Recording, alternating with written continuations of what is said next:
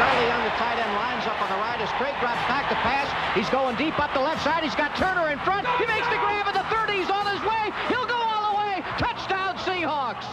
Today on Fridays at the Whiteboard, I wanted to take you through the mechanics of the simplest route in pro football, the go route, sometimes referred to as the 9 route, the fly route, or the streak route. Now this route is essentially where your wide receiver will run as fast as he can down the field to the end zone. So we'll draw that out using blue. Now, looking at this route, how does a quarterback decide if he can throw this pattern? He will have to identify and clear 2 defenders, the corner and the free safety. So I'm going to go through 3 scenarios here. One is the can throw it, the one is the can't throw it, and one is maybe. And maybe will be last. So the can throw it is the free safety has come up into the box. So we'll notify that with a red arrow. And so now it's just the corner and the wide receiver one-on-one. Now, the other thing the quarterback has to identify before throwing this is, does the corner back up at the snap? So in this scenario, let's call this cushion 5 yards. So we'll do that in green. So do a line between the receiver and the corner here and call that a 5-yard cushion. So just 5 yards.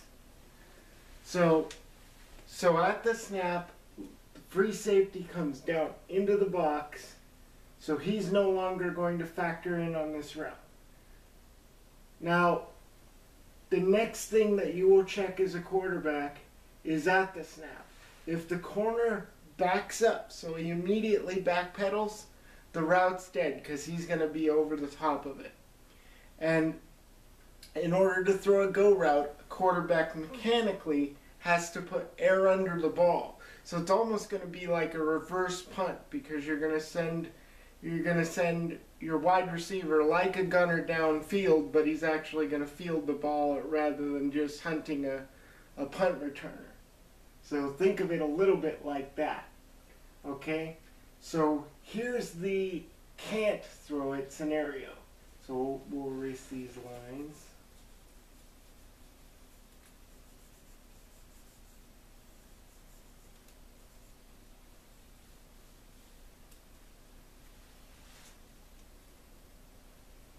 And then we'll put 20 yards back on the free safety, so he's super deep.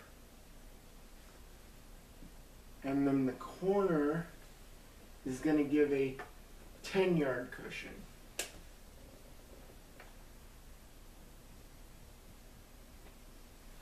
So now the corner is giving a little bit more ground, and he's going to back up at the snap. So he's backpedaling. He's going to sit over the top. The route's dead. But also, once you identify that the free safety is back, if the corner immediately backs up, route's dead. It's all, there's no other scenario in which that pass is going to be complete, even if the free safety, doesn't immediately get over the top of the route. So it doesn't take much to kill this concept. Now, here's the complicated part. Here is the maybe section of how you make this throw. So let's say now that the corner is pressed up against the wide receiver. So he's in press man, he's right up against the wide receiver at the snap. The free safety is still 20 yards back. So you have a lot of room to work in this. So now your quarterback has to know how the wide receiver works in press. So he's gonna run his go route as soon as he gets off press. The quarterback will have to identify, with the free safety being back. And now, once the wide receiver clears, so he's really got to know his guy, because he's got to know the timing here. Because in order to get this to work, he has to be able to throw it in this area. So like maybe take blue and draw a line like right here. So he's got to be able to clear this corner and this area. You've got to be able to throw it in like a 15-yard window, so 15 yards.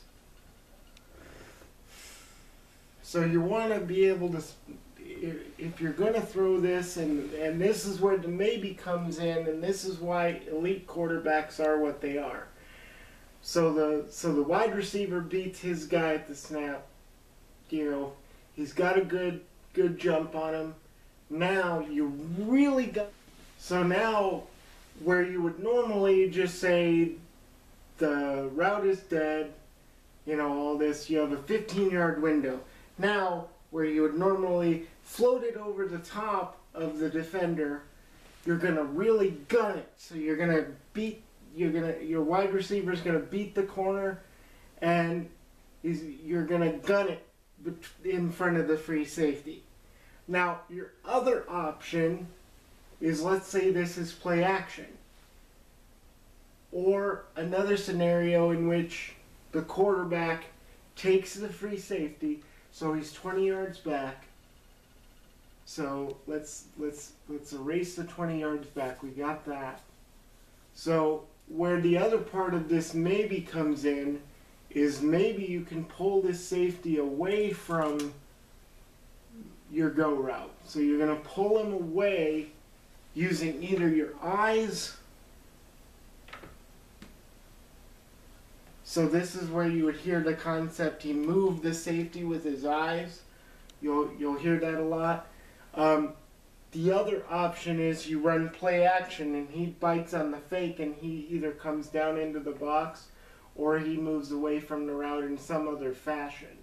So this is the maybe part. This is the hyper extra mechanics of how a go pattern works. This is the simplest route in football, but as you can see, there's so many different mechanics that can make it work or not work for you.